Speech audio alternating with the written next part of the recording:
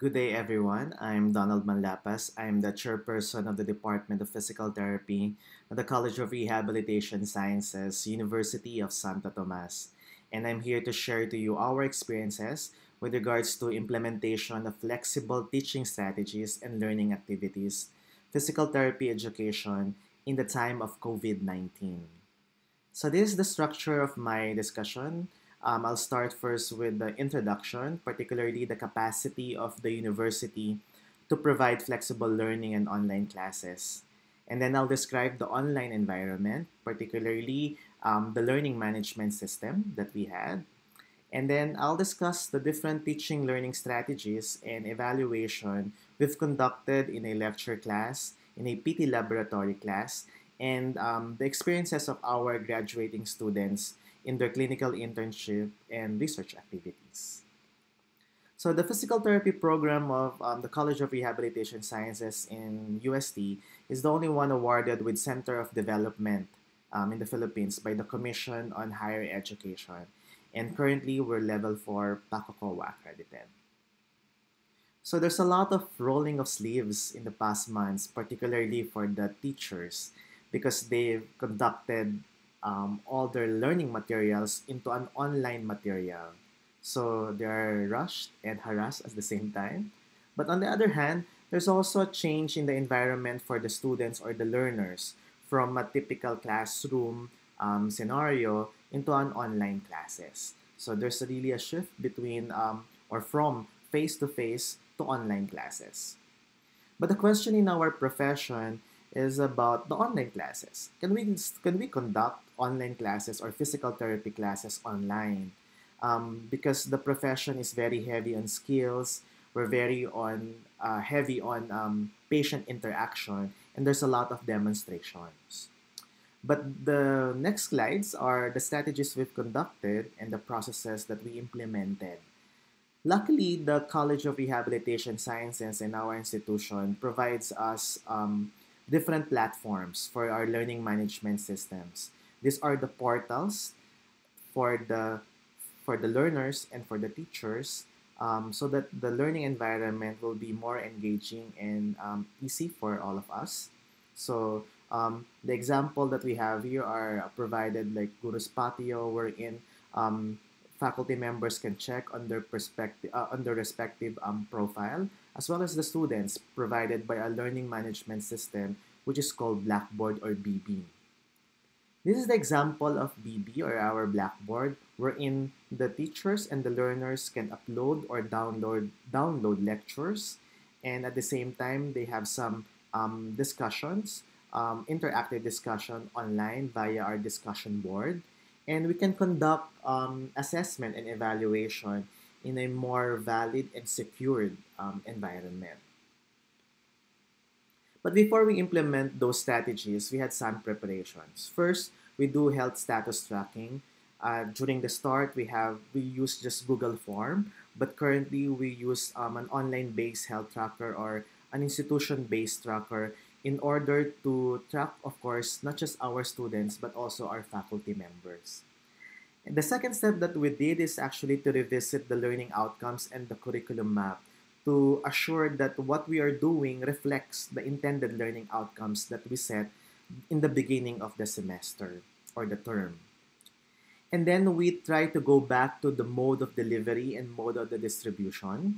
Particularly, we ask the students, survey the students if they're more comfortable with a self-paced instruction or a asynchronous type of learning. So in the screen, you will see the summary of class expectations. So what we did is to produce a matrix, particularly week per week, so that we can monitor the load of the teachers and the load of the students. And then we revise, of course, the rubrics and the grading system. This is to ensure that we do the evaluation fair for the students, but at the same time, um, um, not sacrificing the quality of the outcomes that we want to see and want to observe with our students. And then the last step that we did is actually to collaborate with local and international organizations, particularly the professional organization here in the Philippines and the CHED Technical Panel for Physical Therapy. So just recently, the Commission on Higher Education Technical Committee for Physical Therapy Education provided us the guidebook of best practices and recommendations. After a series of consultations with higher educational institutions, they inform us regarding the categories that can be used as a strategy for our students. So category one will be no capacity and no connectivity. The students are rely on printed and messages from the teachers. Category two will have limited capacity and weak connectivity, and the last category will be with capacity and strong connectivity. So this is a typical scenario of the online PT lecture classes, wherein, of course, the teachers will provide lectures, online discussions, and gives formative and summative evaluation, while the learners accomplish those tasks, particularly maximizing the learning materials and at the same time participate in the evaluation conducted by the teachers. So in our scenario, this is this a synchronous online teaching, wherein teachers conducted live lectures, and as much as possible, we record them. And there's also a small group discussion and an interaction between a teacher and a learner or students, wherein the teacher or the students can draw, can describe by doing by doing this interactive lecture as seen in the slide. All of this are recorded so that it will be available for everyone.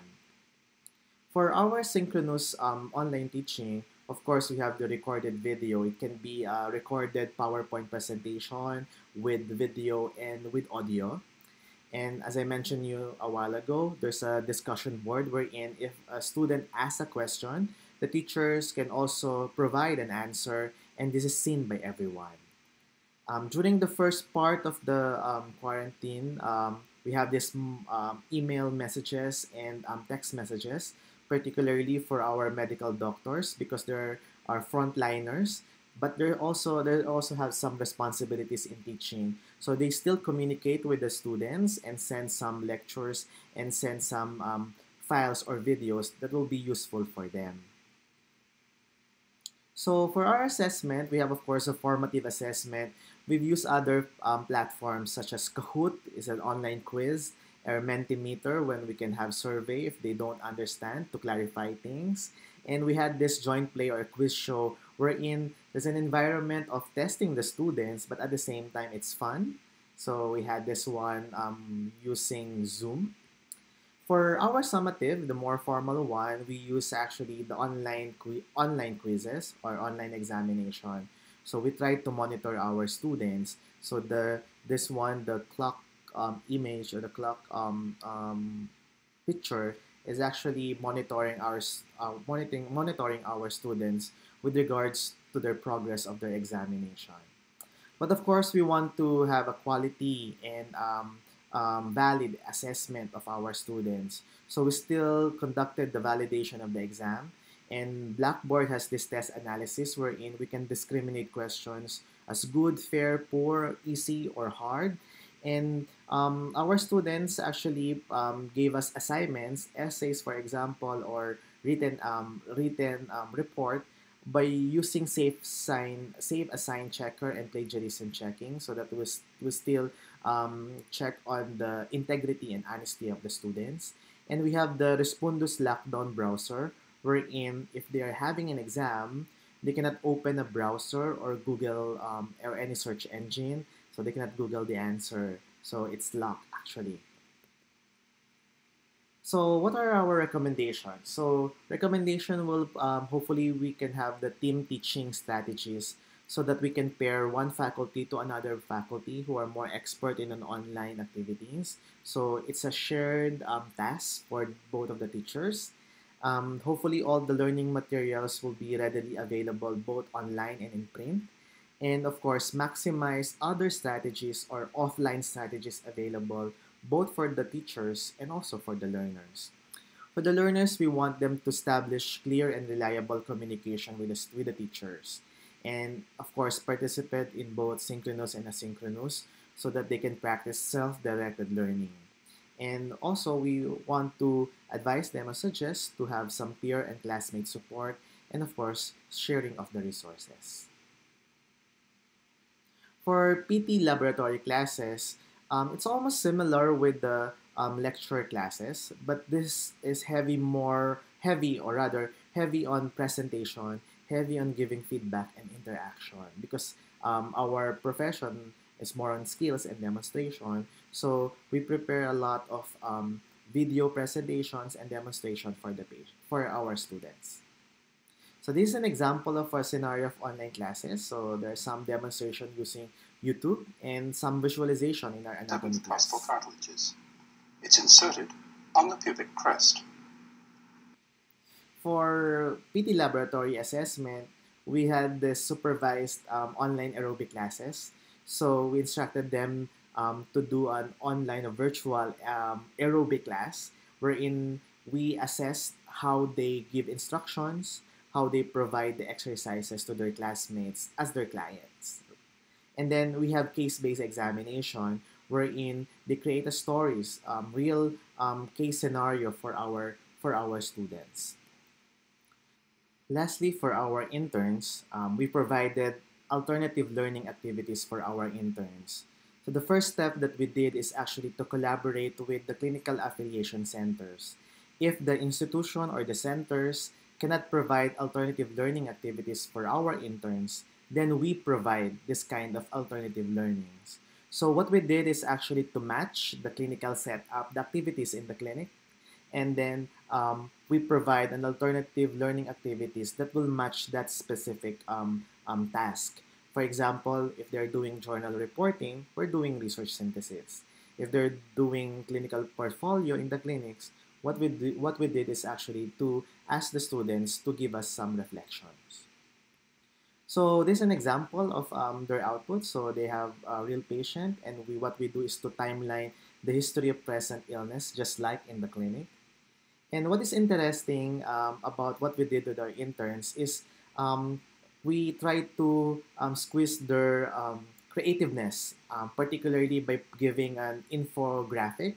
These infographics were actually converted into Filipino, like a brochure for Bell's palsy for a specific condition, or an exercise pamphlet wherein there's a Tagalog version of the different steps on how to do exercise, more preventive approach.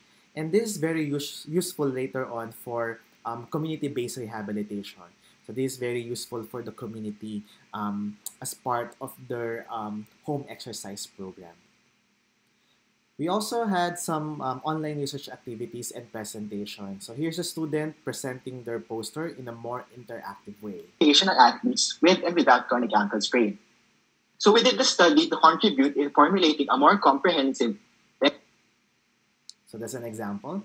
And this is our suggestions for laboratory and internship. So I think we need to recalibrate the strategies and focus on the skills acquisition through simulation. So if the lecturer will focus on content, laboratory and internship should focus on skills acquisition by having these videos and demonstrations. And then focus more on soft skills since we don't have any hands-on first because of the quarantine. Maybe we can focus on communications, like for example, verbal and written communication. We can assess our students, our interns, on how to give instructions, on how to write proper clinical documentation. And of course, provide more infographics, materials, and video infomercial that can be utilized later on by the community.